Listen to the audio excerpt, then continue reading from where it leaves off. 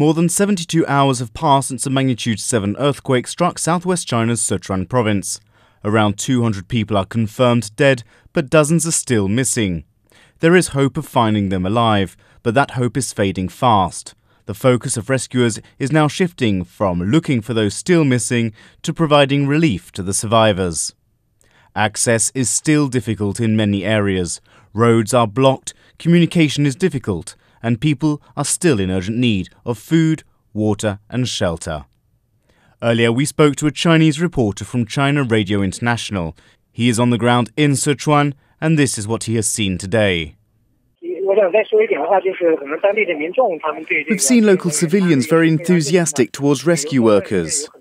Lots of children are using paperboards, thanking rescuers for their hard work. They write things like, "The people of Linguang village thank rescue workers from countries and regions." This also makes the volunteers feel good.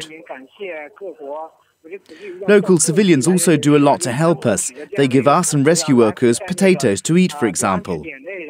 Some media just don't understand that, but that's the reality as I see it.